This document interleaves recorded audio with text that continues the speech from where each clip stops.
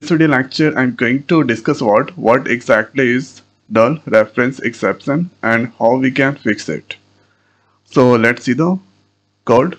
So first here I'm going to take your string.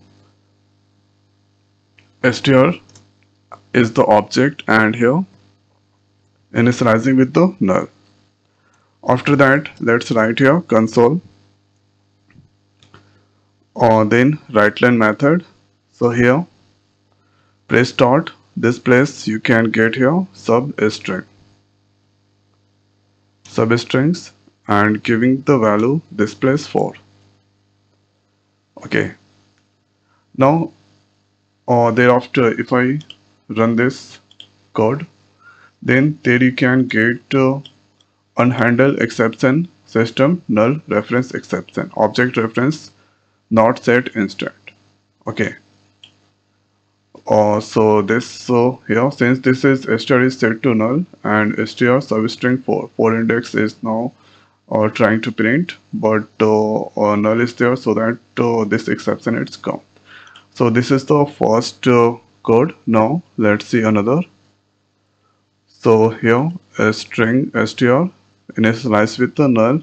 After that going to use if statement, if str.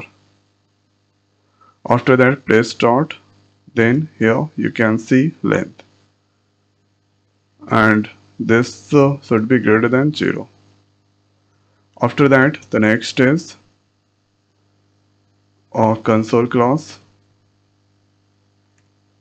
dot writeLine method and they are trying to print str. So here str is the null and length. So here if I execute this code, now here you can also see unhandled exception system null reference. So because here this is initialized the null and so that it's giving the exception. So there are different ways there or the null exception that's come inside your program or project. So this tools code that I show you, now I'm going to show you how to handle the null reference exception. So let's take here a string str, then after initializing with the null, after that here going to use if. So if a statement str double equal to null. Okay, so if that null, then there writing console.writeLine method and here /n, the string value is null, writing there the string value is null.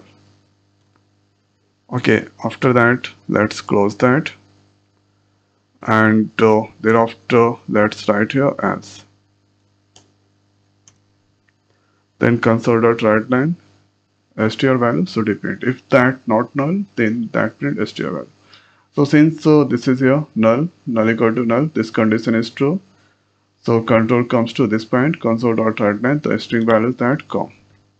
Okay, so here let's run this. Now string value is null, this is display. So if that null that font, then you can use the if statement to handle the null. Okay, but if you don't give, then there exception that occur. So this is the C# code to handle the null reference exception. Okay, and what exactly is the null reference exception? The exception that generate if you initialize any variable or object with the null, so that the exception that generate. Okay, so I hope guys this video is helpful for you. So now in this video it's over. So thanks for watching. See you next video. Thank you.